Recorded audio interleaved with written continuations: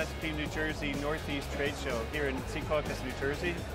And this has got to be the best place to see all the newest equipment and technology. Convention's good for me because I get to get out and meet all of my customers outside of their world. So we get to talk more on a personal basis at that point, and to meet new customers that may come in and want to buy my product.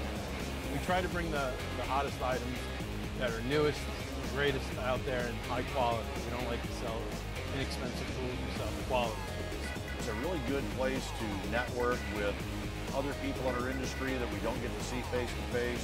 We're able to come out here and meet customers, do live demonstrations. They get to put their hands on our product, they get to touch it, feel it, understand it. So we're doing live spot welding, we're doing live MIG welding going on kind of behind us right now.